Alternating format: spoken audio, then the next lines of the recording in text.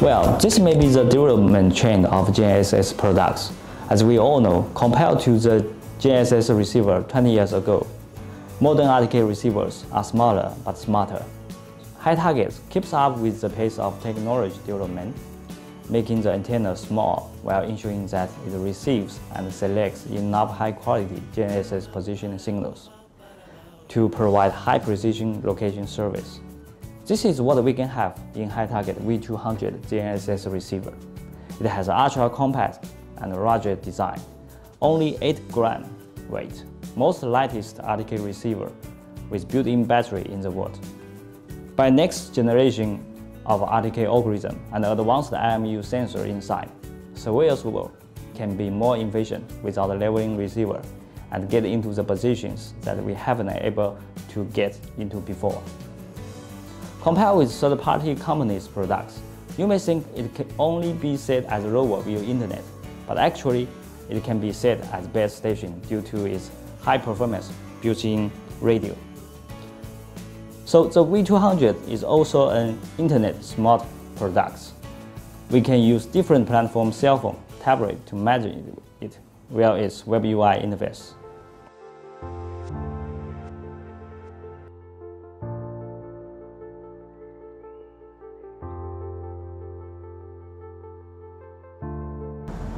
Here we optimize the location of an NFC to make it more convenient for connecting controller and GNSS receiver. After powering on V200, just one touch, the field survey software will be waked up. And if you have set V200 as lower before, you can just get a fixed solution in few seconds. Okay, right now we get a fixed solution and we can just go to start our work.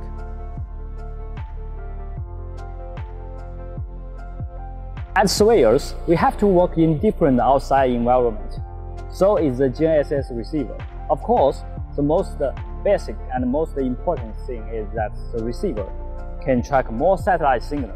Here, let's have a look at the V200 satellite tracking performance in different environments. As you can see here, in the open scale, Hi-Survey load software SkyPro interface, we get totally more than 15 satellites.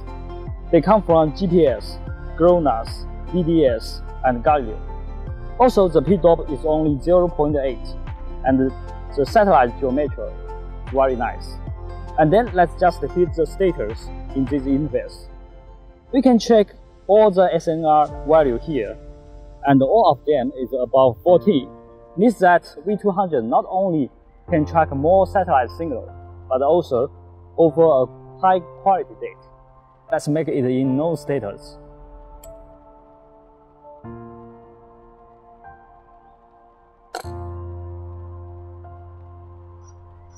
As you can see, in just a few seconds, the fixed solution gets back.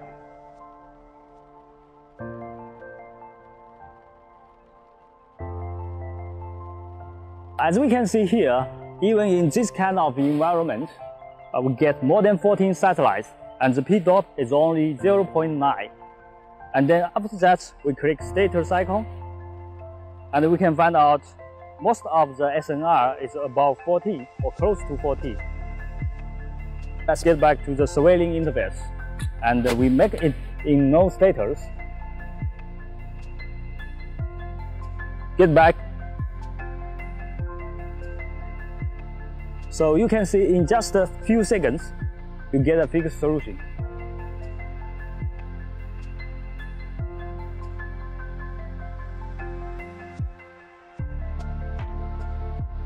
Now IMU sensor has been integrated in more and more GNSS receiver.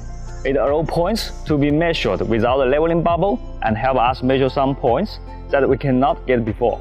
But most of them create big error when the inclination of pole is more than 30 degrees. And if receivers stop moving for more than 30 seconds, the tilt compensation would be stopped. But we don't need to worry about this part with Hi-Target V200. The new IMU sensor inside, it can offer us better performance when the inclination is more than 13 degrees and keep tilt compensation for more than 3 minutes without moving. Okay, let's have a look to know how it works in high sway load software, and then have a small test to check its tilt sway performance. Okay, just get back to the detail sway interface, and then we hit the configure icon in this interface and that icon. Then swipe the list and find the tilt sway icon, turn on it, and get back. So you will find two brief receiver icons in this interface. One is at the right down corner of this interface. It helps us switch model from regular sway to tilt sway. And another is in the floating window. It helps us initialize the IMU sensor. Right now we just need to initialize the IMU sensor. Okay, there are 3 items in this interface after you click the icon in the floating window. First, you need to get a big solution. Second, just keep it still and no move. And third, only need to shake it for 5 or 8 seconds. Now, let's just shake. Tilt compensation started. And the V200 will remind you that initialization is finished. And after that, we do our small test to check its tilt sway performance. First, we switch to normal sway model, and we measure 1 point here.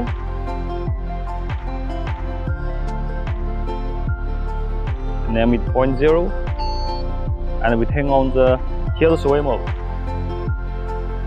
And after that, we tilt 15 degrees and measure another point. 13 degrees.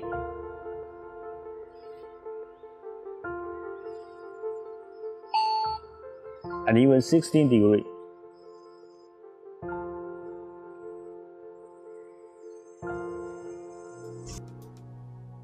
And after that, we get back to the point library list.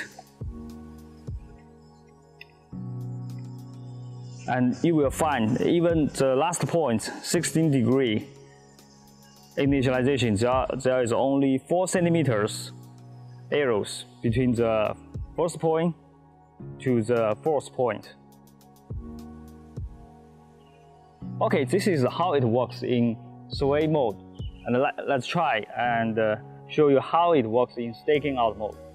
Alright, let's see how it works in staking out interface. Just go to click the stake points icon, and we get back into the stake point interface, and we will go 10 meters far away from here and measure 1 point with tilt sway function.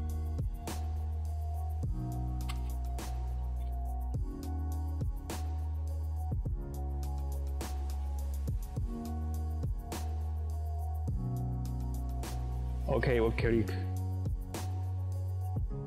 sway and name it 0.4. And then we will try to stake out the first point we measured before. We get the stake point list and select the point 0 from coordinates point library, and we click OK. OK, continue. Then we just need to follow the guide in high sway load software to find the first point.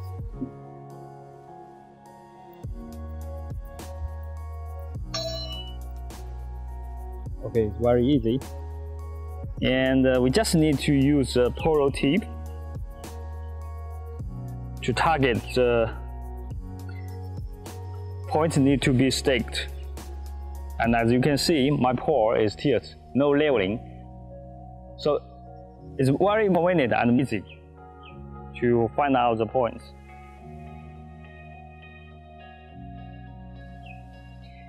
And second, we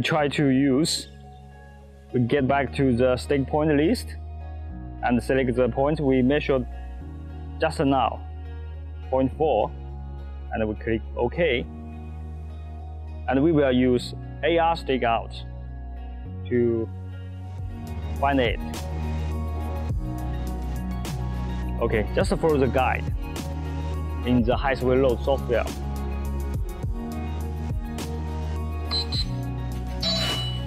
When you close to the point, there is a brief receiver. And if you tilt it, the receiver in the Hi-Target load software will be tilted. And the same, use the virtual polo tip to target the points, and the point is to be staked out. Okay, as we mentioned before, it can keep in tilt sway mode for more than 3 minutes without moving. So let's just have a test right now. Okay, we hit the icon in the floating window and we shake it.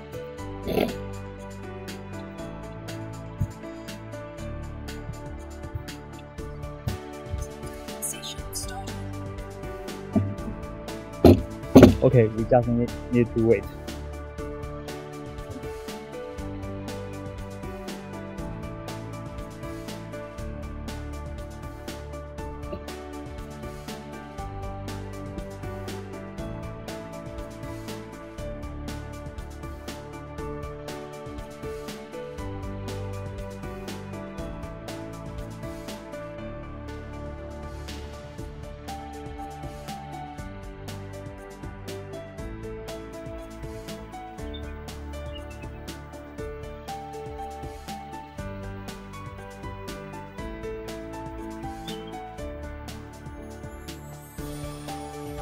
Tilt compensation stopped. Anyway, with the Hi-Target V200 GNSS receiver, the tilt pole tip position has been released from leveling. Means that you can measure points that you couldn't measure before. For instance, building corners, place too high to see the physics bubble beside the load without getting harmed. Help you increase your productivity in both surveying and staking out work.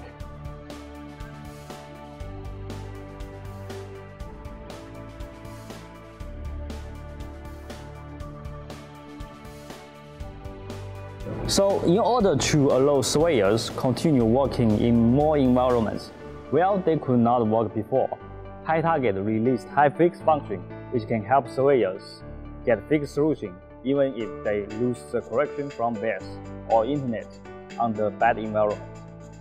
Let's have a look to know how it works in Hi-Target load software, and then have a small test to check its performance. So firstly, we go to device interface of Hi-Target, and we will find the additional setting, end edge, and receiver setting, and then turn on the Hi-Fix function and press set.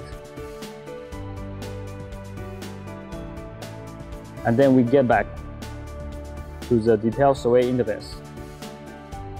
And after that, we need to have a small test, and we need to measure 1 point in normal survey mode. And the leveling bubble, measure 1 point, 0.2. And after that, we disconnect the internet, which means we disconnect coordinates from base station. We click the controller icon in the floating window and disconnect the server. Right now, we can get back. We can find the latency in the floating window is increasing, and the coordinates actually no big change in this kind of environment. Too much building mirror, even under trees.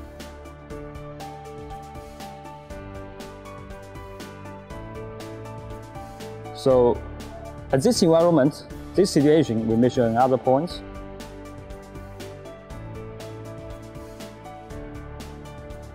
0.3.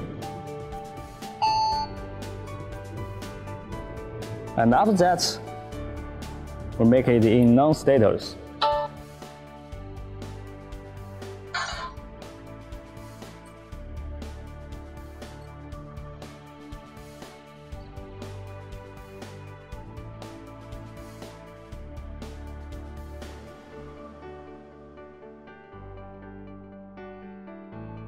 Okay, fix again, very faster, and then we measure this point again. Also, we can check tilt sway with high fix function together right now, and we turn on the tilt sway mode, and just do initialization like before. Check it. Tilt compensation started. Okay, done. And then we tilt the receiver.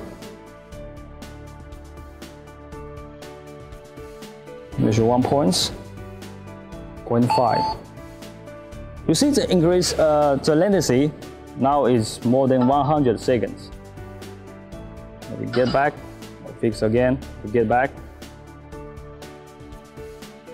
Project point libraries.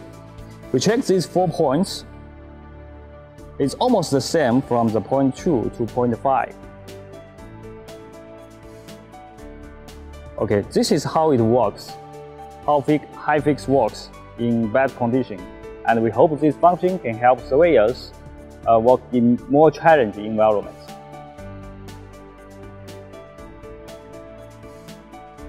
As we upgraded the CAD engine in high survey load software, it can allow us import 15 MB size file in few seconds and display more complicated CAD file without features used, ensuring a better user experience and productivity.